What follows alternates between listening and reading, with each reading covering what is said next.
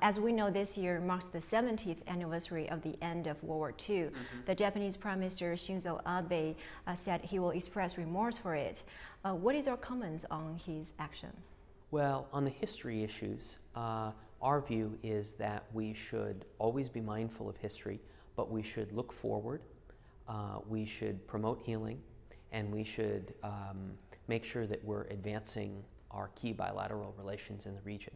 As you know, the U.S. is an ally of Japan. Japan is a close friend of the United States, and we think their track record and their contributions over the last 70 years to the international system, their support for democracy, freedom, human rights, international institutions has been excellent. And so if you look at the current status of the U.S.-Japan relationship, that's a perfect example of the strength and value of reconciliation. Look at the current state of U.S. relations with Vietnam, another country that we fought a war with. Vietnam is very rapidly becoming a good friend of the United States as well. So we think that all countries should be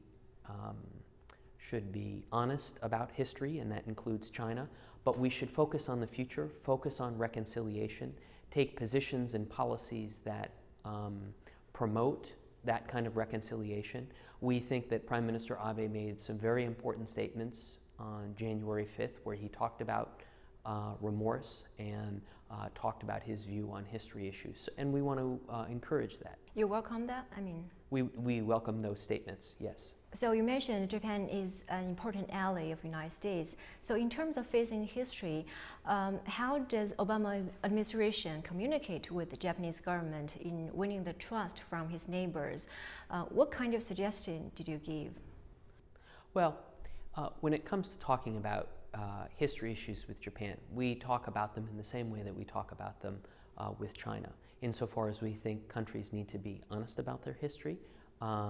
They need to be focused on looking forward, how to heal, how to focus on reconciliation, and taking a forward-looking viewpoint. And when we look at the contributions that Japan has made over the past 7 decades, we think that this is a country that understands that acceptance of democracy, human rights, freedom, international rules and norms is something that helps the entire international system and contributes to global peace and stability. I don't know, did you notice the news that a major U.S. publishing company rejected a request by Japanese government to change the textbook over comfort women issue? The writer said this was the first time that a Japanese government representative lobbying him to do that. Do you have any concerns over this issue? I'm not familiar with that issue, and it would not be appropriate for me to comment on the activities of a private U.S. publisher. But my point is simply, let's focus on the future. Let's try to resolve these issues, and let's try and take steps that are going to promote prosperity, stability, security in Northeast Asia, because there are a lot of history issues. There are issues between Japan and China. There are issues between Japan and South Korea.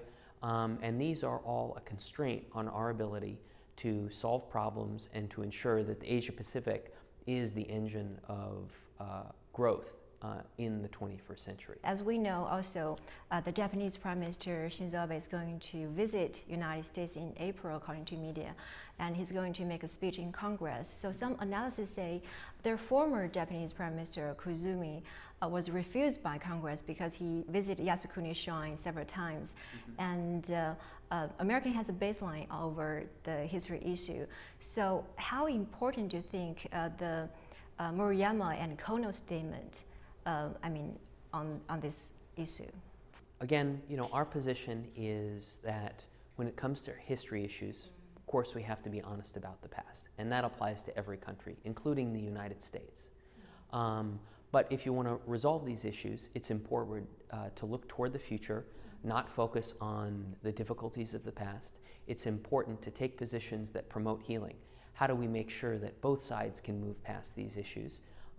Look to examples throughout international relations history, like what the U.S. has done with Germany, like what France and Germany have done, what the U.S. has done with Japan, the process we're going through with Vietnam right now. There's lots of examples of ways in which we can move past history issues. And I think that all countries should keep that in mind in order to ensure that history issues are not a long-term constraint.